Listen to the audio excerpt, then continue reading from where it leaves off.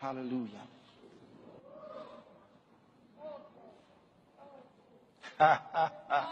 Hallelujah. Say, how can you cast me out? You that you didn't pay your tithe. How can you cast me out? Then some of the brethren there hearing that say, the devil said he couldn't cast him out because he doesn't pay his tithe. What did Jesus say about demons?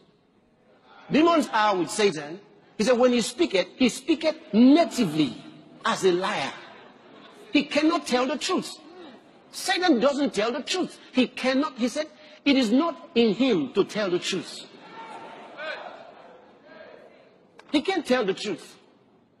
He naturally cannot tell the truth. So I hear people casting out devils, and then they say that, so the devil now said that it was 14 years ago that, start telling all the story. Stop where Jesus stopped. Where did he stop? What is your name?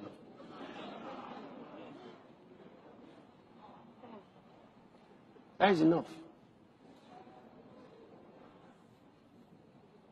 He says, my name is Legion, for we are many.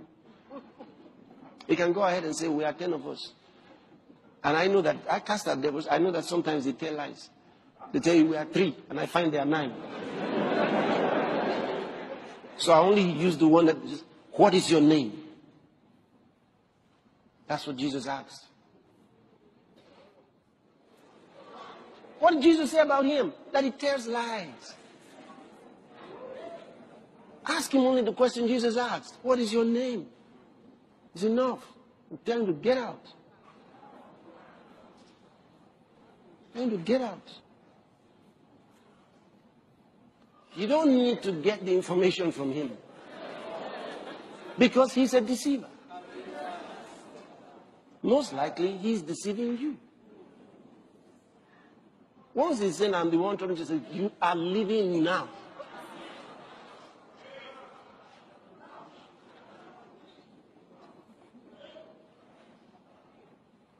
You are living now.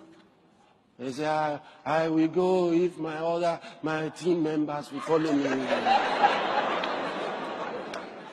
Say, who are your team members? They are 15. 2 of them are pastors.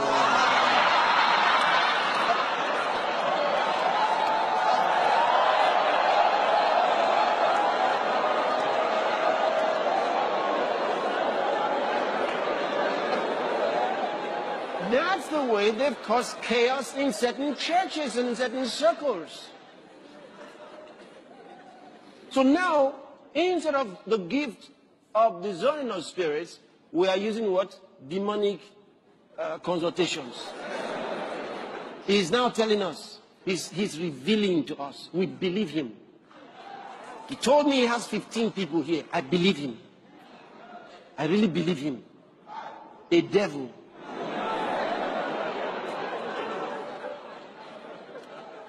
Years ago, a man was casting out devils. A man of God casting out devils. Then the devil, after a while of, wrestling, I'm not going, I'm coming out, I'm not going.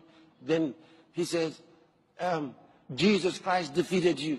He said, no, don't say that again, don't say that again. Then he said it again. The devil said, no, don't say that. Then later on, the devil said, okay, let me just tell you the truth. Let me tell you the truth. The truth.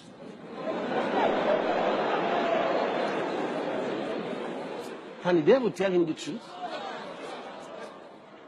And you know what?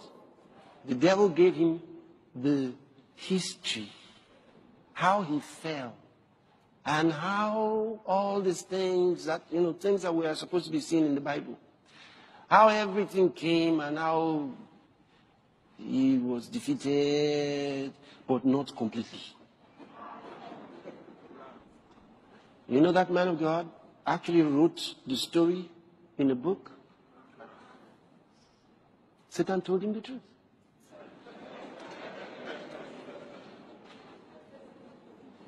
And used the statements of the devil that he was casting out as things to warn God's people on things they should be very careful of. A lot of things that people tell us, they got from the devil. They tell us the things we should be very careful about. Very careful. If you sleep and you wake up with something like this, be careful. If you want to sleep, make sure you don't drink too much water. You might dream this kind of dream. Be careful. If you want to have your bath, make sure that you face this side. Or be careful. So we find ourselves becoming very careful about different things because we don't want demons to come into our lives. Come into our lives. Demons?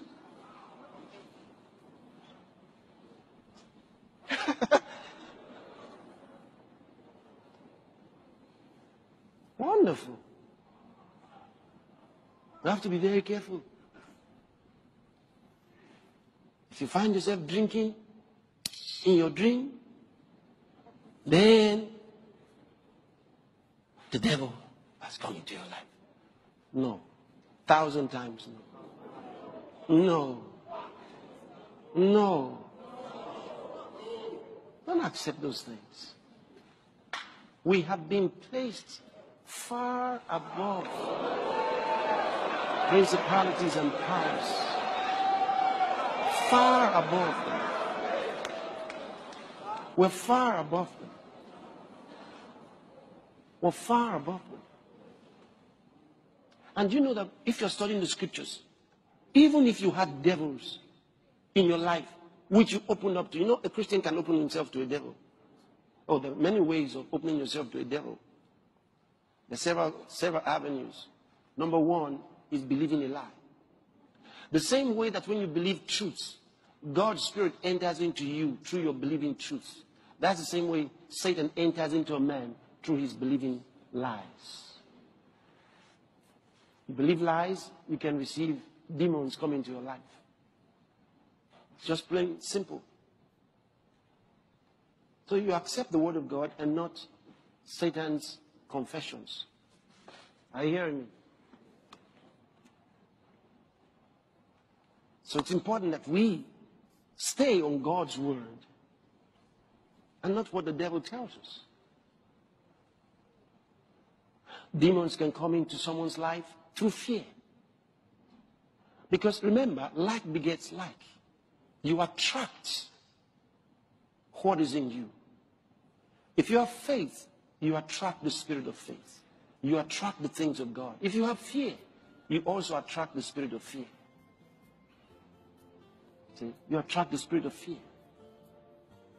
Fear brings demons into someone's life. So unbelief does, fear does, bitterness does, anger does. These are all evil things that bring demons into someone's life. I'm talking about even a Christian.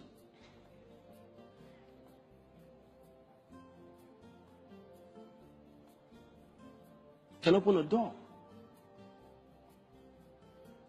How can they go?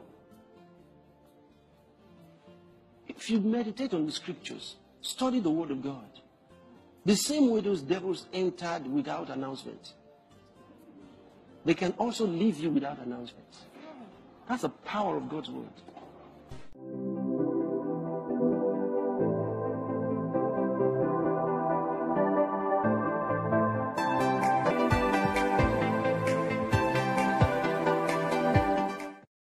Hallelujah.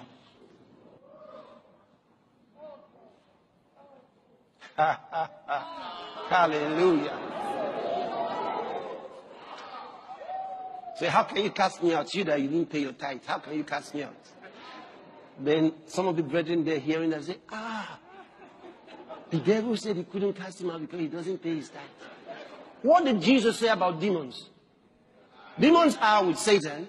He said when he speaketh natively as a liar. He cannot tell the truth. Satan doesn't tell the truth. He cannot, he said, it is not in him to tell the truth. He can't tell the truth. He naturally cannot tell the truth. So I hear people casting out devils, and then they say that, so the devil now said that it was 14 years ago that, start telling all the story. Stop where Jesus stopped. Where did he stop? What is your name?